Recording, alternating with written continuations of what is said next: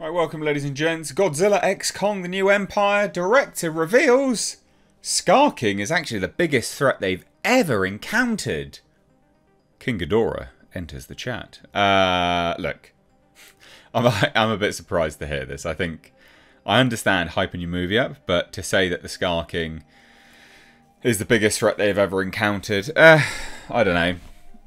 From what I know of the movie, from a test screen audience member that leaked it to me, he is kind of, but not. Skar King is a big threat to Godzilla and Kong, and you know the universe, the world at large, because I guess because of who and what Skar King has under his control. But as an entity himself, I mean, he's not really. Again, King Ghidorah is the threat. That was the planet eater, the world destroyer, King Ghidorah. Like, again, I understand hyping your movie up, but goddamn, like, there's a limit. So anyway, Adam Wingard spoke to Total Film recently, and there's been a lot of leaks now. Not leaks, but promos. There's been leaks as well, but a lot of promos coming out. And yeah, Total Film is one of them. They're sort of just discussing some bits and pieces. So Adam Wingard spoke to Total Film, and he was asked about the Skar King, right? And he says, what's interesting about this new film is that we go in a direction that I don't think this series has ever seen before, right? Which is that the Skar King is, in a way, the closest that the human threat has ever been juxtaposed onto a Titan itself. Right. The Skar King almost represents an upscaled version of the worst parts of humanity, just as Kong represents some of the best parts of humanity. Okay. And he closes this part off by saying, I would say the Skar King is the greatest threat we've seen in these movies. It's really going to take a full team together to bring it down because it's too big for just one Titan. Again, King Ghidorah enters the bloody chat, for God's sake. I mean, King Ghidorah as a threat to the planet Earth. I mean, all Titans had to band together, basically. I mean, they kind of would have done, but, you know, I mean, the main three definitely banded together to sort of team up and try and, well, no, it was really Mothra, wasn't it? Mothra and Godzilla. But Mothra gave her life. I mean, King Ghidorah was such a threat. I just don't know, look, sure, Skar King is an interesting element to bring to the movies. Again, from what I know of the character, the Titan, it's an interesting character. But I also think I'm pretty certain they use an element of sort of humanity with respect to King Ghidorah, and sort of climate change element was thrown in there a little bit. Not ham-fistedly, but there was a little bit of that. So to try to say that, you know, the Skar King is this brand new thing, and, you know, it's the closest that the human threat has ever been juxtaposed onto a Titan itself. The human threat of what? The human threat of humanity's on Titans? What does that even mean? It's the closest that the human threat has ever been juxtaposed onto a Titan itself. I think that's what it means. The Skar King represents humans against Titans? I don't know. Sort of war-hungry humans, I guess? I don't know. I mean, it is interesting, but again, from what I know of the movie,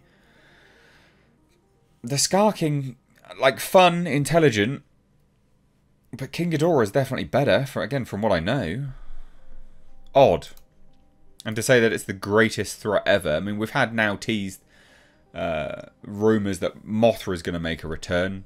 It wasn't in the test screen showing that my source had, but that was a little while ago now, so maybe they've changed something. Who knows? Look, Kong absolutely does represent the best parts of humanity. Absolutely. I mean, Kong and Mothra, they sort of represent the more benevolent aspects of nature right? Actual just nature in general. Whereas Godzilla represents, I think, a more neutral aspect of nature.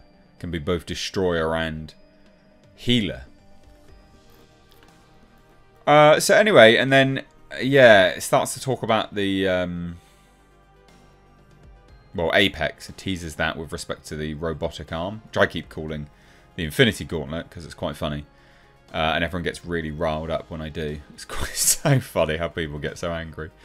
Anyway, so he says a little bit further about Skar King. He says it's kind of hard to say too much more than that without spoiling anything, because he has one of my favourite intros of any character I've ever shot in my films. I mean, cool, that's fine.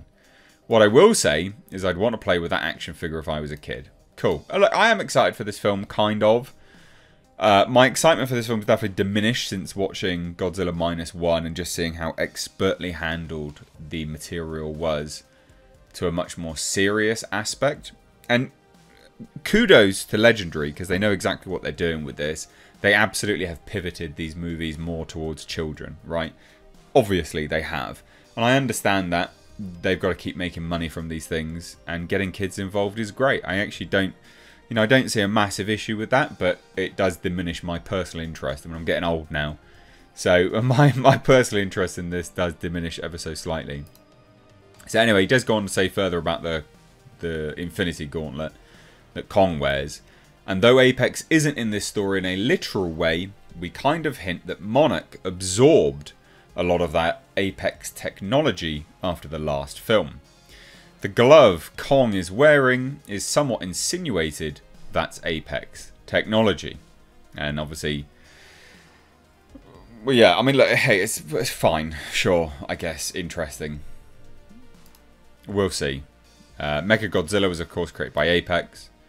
And Monarch, yeah, I mean, they would have taken it. Why wouldn't they? They're a government body.